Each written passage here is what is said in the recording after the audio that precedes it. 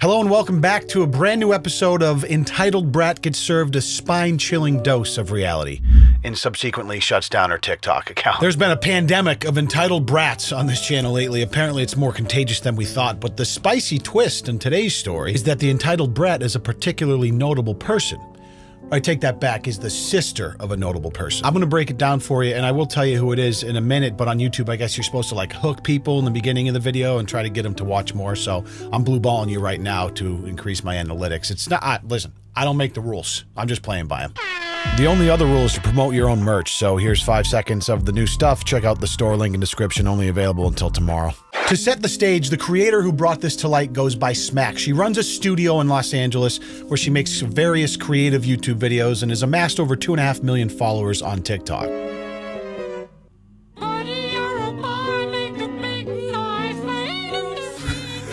Freddie Mercury would be proud if he heard that remix. So this chick makes pretty cool content, and this isn't pertinent to the story, but one of the formats that blew up her account was her doing interpretive dances to hydraulic press videos.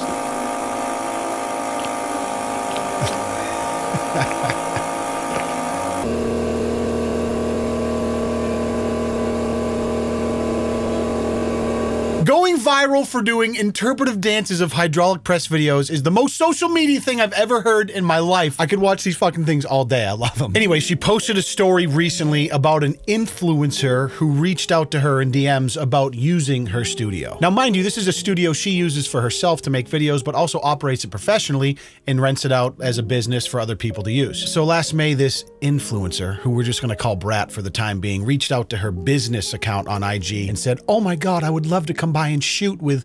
Wow. Some names are redacted because she's trying to be respectful. Anyway, she doesn't respond because why would you? It wasn't business related, wasn't really a question. It was more along the lines of her fishing to get some sort of invitation, it sounds like. Almost 4 months later, she reaches out again. "I would love to collab. We have some killer matching dresses to shoot soon. We would be maybe 20 minutes, if that. I can tag y'all and you can use my images too. Ryder has 40K fans now, and on TikTok, we have 500,000 followers." So it sounds like a few months went by and this brat built up a modest TikTok following of 500,000, and she goes directly for the "I'll pay you an exposure" pitch. Smack respectfully replies, "Hey girl, sorry, we can only accept paying clients for all bookings. Thank you though." Several more months go by and Brat tries once again. "Still? Question mark. We have 15 million likes on TikTok," which is an insane metric to try to barter with, "and now 600K fans. We would come for 20 minutes max, I promise. No more than 20 minutes. So I've been in this industry for a while. There's nothing fucking cringier than people that call themselves influencers trying to get shit and offering to pay for it through exposure. I don't care who the fuck you are. You pay people for the work that they do for you, and then if you want to tweet about it or shout them out as a bonus to be nice, that's wonderful. So finally, after the 3rd attempt of this brat trying to book this studio for free, Smack politely responds with this: "Hey girl, sorry, we really aren't looking for influencers wanting free time. This takes away time from paying clients and the numbers aren't helpful for our business." Totally understandable, but since this brat has been so persistent, she explains a bit further. She says, "As artists ourselves, we always encourage the community to support each other by doing business professionally. We've known of your work for years and it's amazing, but as artists, we would never ask for free work from the community and so cannot allow others to do that to us, especially with influencers of your caliber being in such a lucrative career. Knowing that you have continuously asked multiple studios for free time is unfortunately disappointing."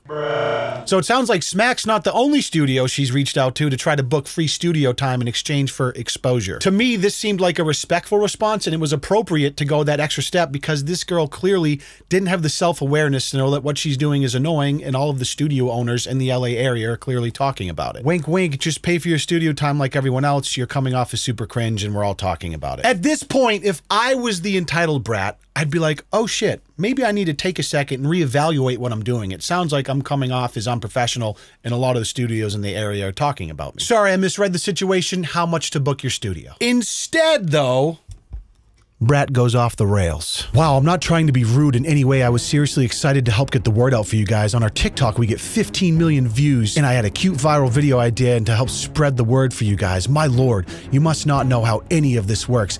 I get paid $10,000 to post to TikTok, and I was offering to shoot there for 20 minutes for free to help you out, and you're being super rude towards me. That's pretty crazy to me. Wow. I will make sure to never support you or what you do. Ridiculous." 2 things stick out to me here. No chance on this godforsaken rock that she's getting paid $10,000 per post on TikTok with 500,000 followers. TikTok is ephemeral, attention is fleeting, and from my understanding, that is an insane valuation of what you would get for that level of engagement on TikTok. Maybe I'm missing something, but regardless, the second point is if you get paid $10,000 to post on TikTok, what kind of delusional, self-important world are you living in where you wouldn't be willing to pony up $79 for an hour of studio time? And herein lies the point. Of course, this entitled brat can afford to pay for the studio time, but her pervasive entitlement has rendered her so retarded. She thinks she's too influential to have to pay for things like a peasant subhuman with no TikTok following.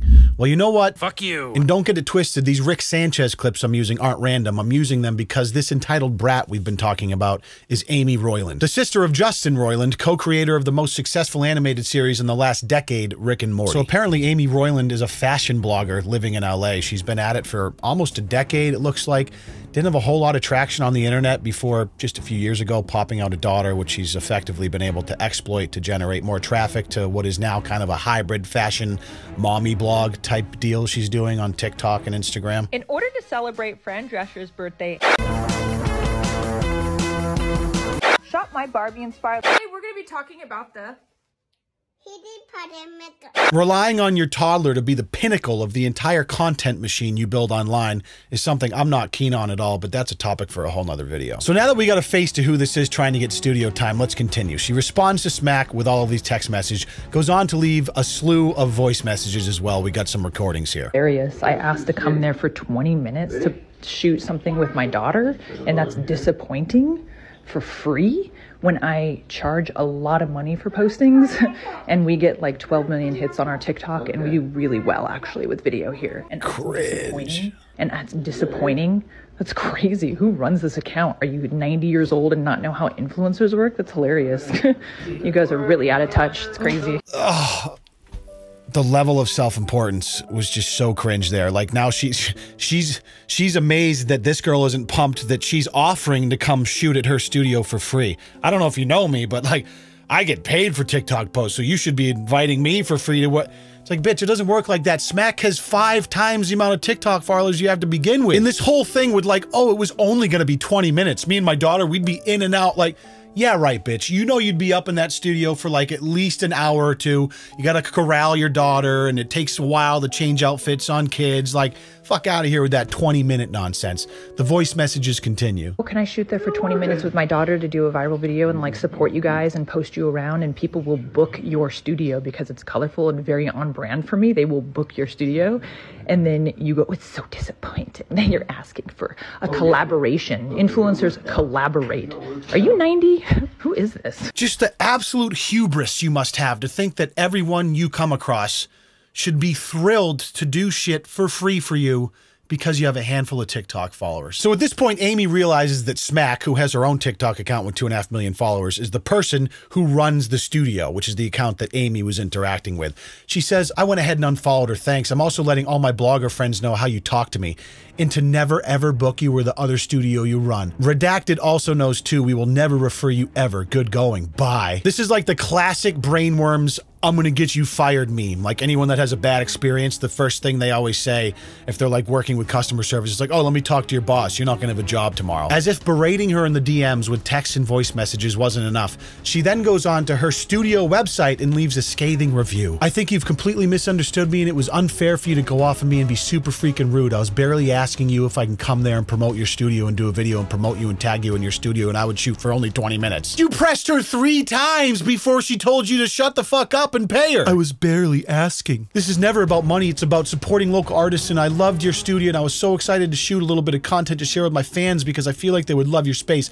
I can see if I was asking you for hours of your time, but remember, I was only asking for 20 minutes. I'm a really fair person, and I'm a really nice person, and I thought you were a nice person too, and a little bit more hip when it came to marketing collaborations with other artists. In my experience in life, there is a 100% hit rate of people that have to tell you that they are nice turning out to actually be pieces of shit. If you're actually a nice person, you don't need to try and convince people that you're a nice person. And the irony of writing it in a review on her website of you shitting on her company for not wanting to give her free studio time. It's so disappointing. You're not a good business person or marketing person. You could have easily responded that you loved my account and you would let me know.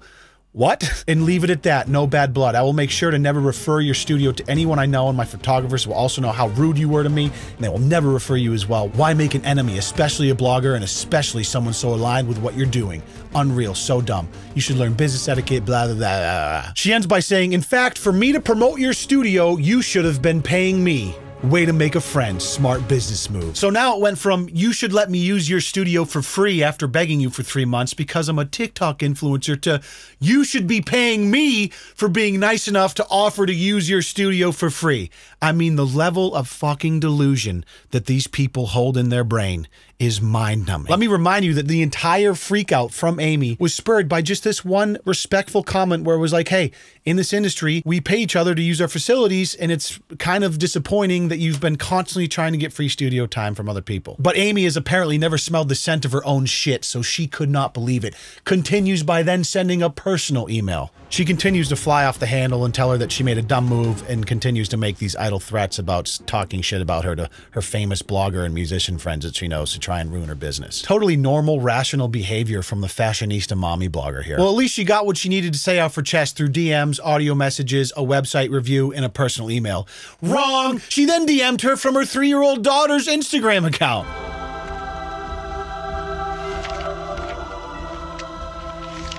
Obsessed much. So after Smack came out with the screenshots and the audio messages to defend herself, much to Amy's dismay and surprise, she started to get shit on by the entire internet. And what does every entitled brat do when they play a game of fuck around and find out?